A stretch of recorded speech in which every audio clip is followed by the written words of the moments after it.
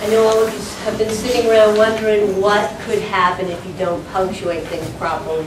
So we're going to look at that. You can see here what this means. It's not exactly a politically correct thing to say, but, you know, woman without her man, it's nothing.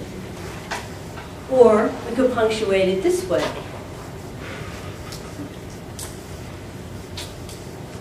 Opposite meaning, right? I've seen people punctuate things where they have crazy results. So you don't want that to happen. This actually, in terms of grammar, can mean that he thinks that women are dogs and pigs. But he still loves them. I mean, pigs and dogs are lovable, but I think this is what he really means, is that there are three things that he loves. And that's where that serial comma really helps you. Another example, this is the letter that John got, and this is how he read it. I want a man who knows what love is all about. You're a generous, kind, thoughtful.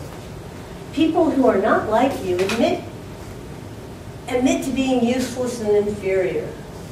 You have ruined me for other men. I yearn for you. I have no feelings whatsoever when we're apart. I can be forever happy. Will you let me be yours? Okay. Unfortunately, Jane really didn't know how to use punctuation, and this is what she meant to send. I want a man who knows what love is.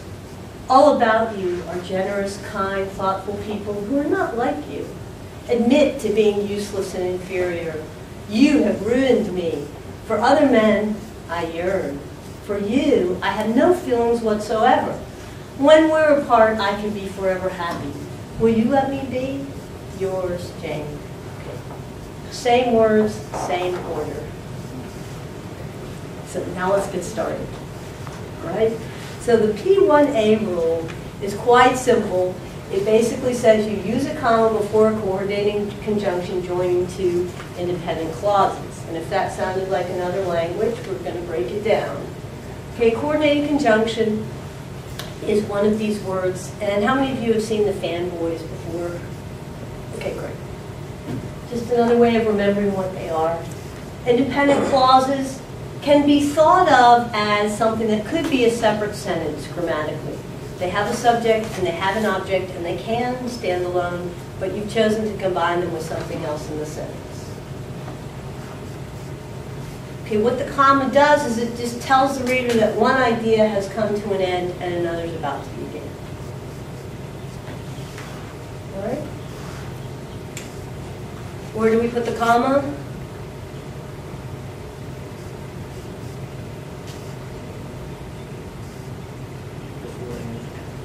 Before and.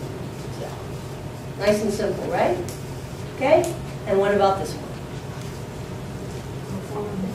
Before the but. I know this is a minor thing, but I like to think of it as being after chocolate. And that's because it's finishing up this thing, and that's where it's going. Okay? Here's some examples of some quotes of people who have been familiar with the P1A rule and have used it. And so you can see that the thing that comes after the conjunction, the and the but, is a complete idea. The pessimist knows it. You are doomed if you don't try. This might seem really obvious right at this moment, okay? But let's go ahead and do some practice. If you look at your page 3 on that sheet, here's a few examples. You can run through those and fill them out, and then we'll do them up here.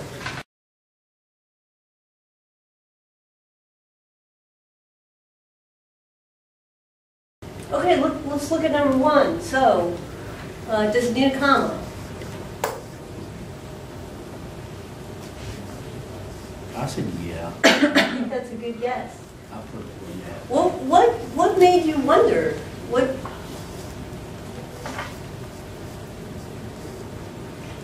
If you look at the next one, number 2, that one doesn't need a comma. And what's the difference between those two sentences? Took out we. Exactly. And so, without that we in there, you don't have an independent clause anymore. because it's depending on the first we, and so it's a dependent clause. And so one thing you can look for, say when you have a sentence like this, and the we is not there in the second half, which is grammatical, but you say, this sentence is so long, I don't like going and saying that whole sentence without being able to pause with a comma. I just like the sound of that, and so this sentence is cumbersome. But you don't want to just add a comma, so to make it grammatical and punctuated correctly, you can go ahead and add that second subject, go ahead and add the we, and that's an option for you as well. Okay. How about this one? Yes. A brave soul thinks yes. And you can see that these are all independent clauses that could stand alone as sentences.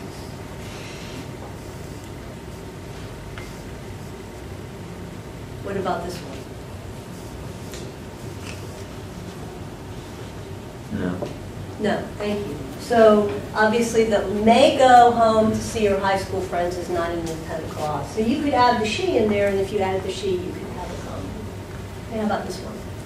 The question here, of course, is the phrase carefully place that evidence in a plastic bag an independent clause or not?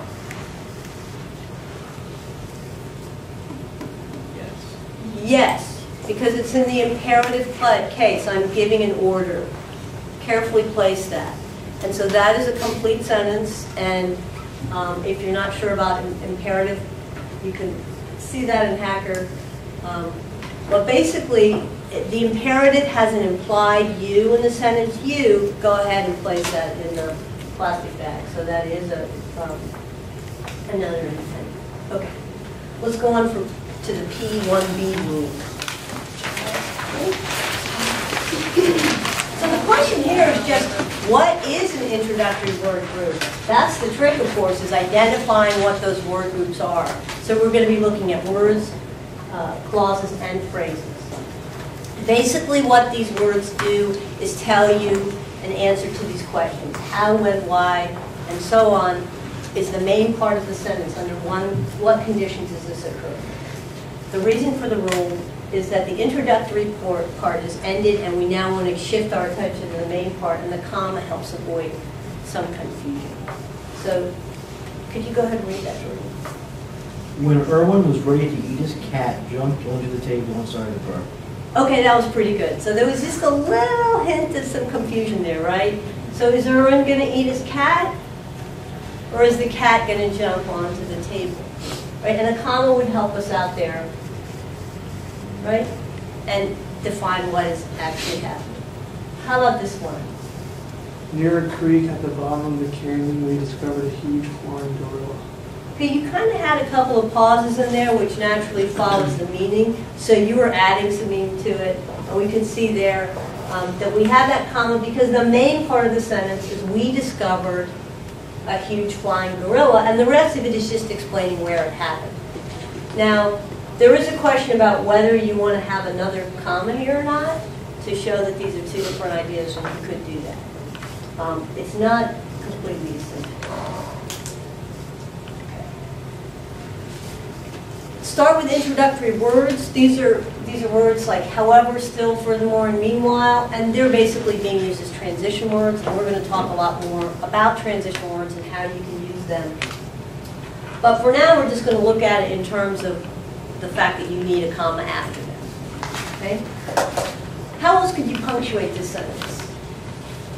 These sentences, excuse me. This is correct. So what would be another option? What if you use the same words in the same order? Semicolon. You could substitute that period with a semicolon, and it would show the two connected. We'll talk more about semicolons later. Same thing here. You've got that comma after still. But this, if you're familiar with this pattern, because you can also substitute a semicolon here and have that comma. A lot of times I see people putting a semicolon here and a comma here, and that's throwing off the meaning. The meanwhile is going with the next part of the sentence. This is a minor exception. There are times when you don't need a comma after that first introductory word or word groups, and that is when the meaning is really clear and it's very short. And the way I test something like this is just by reading it out loud and saying, what kind of feeling do I want to have it have when I'm reading it? You know, at first, I thought, and in which case you put the comma there. But if you want it to roll, and you're not emphasizing the first part, at first I thought, and you're not pausing, that is a case where you consider that an optional comma. Okay, next thing, introductory clauses. These are dependent clauses that set the stage, and they follow these kinds of words. After, although, as, because, before, if, since, though, until.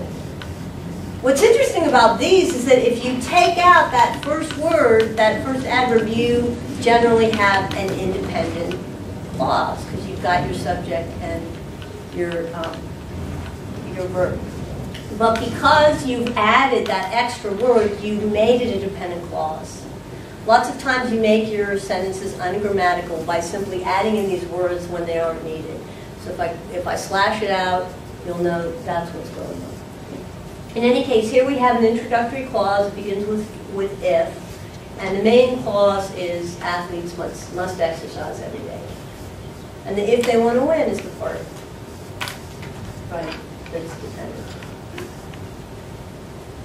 And because he kept barking insistently, we threw the ball for some. Lastly, we've got introductory phrases, and these are where they're still setting the main action, but they are not complete clauses because they don't have both a subject and a verb. Okay? And I listed these names for these phrases. We're not actually going to be going over what each one is. What I want you to be able to identify is that you've got something that doesn't have a subject and a verb, that's introducing the main part. And from my point of view, it doesn't matter if you can label it or not. But some of you have already learned this language in high school, so you can go ahead and apply it. So in this case, for example, a popular, well-respected mayor is describing Bailey. And when it describes somebody, it's in a positive. And that's what we've got. The other thing, a participial phrase, you can tell this because it's got that ing on it. It's modifying the toddler. Any questions? Okay, here are just a few examples of some of these quotes where people are using it. Okay?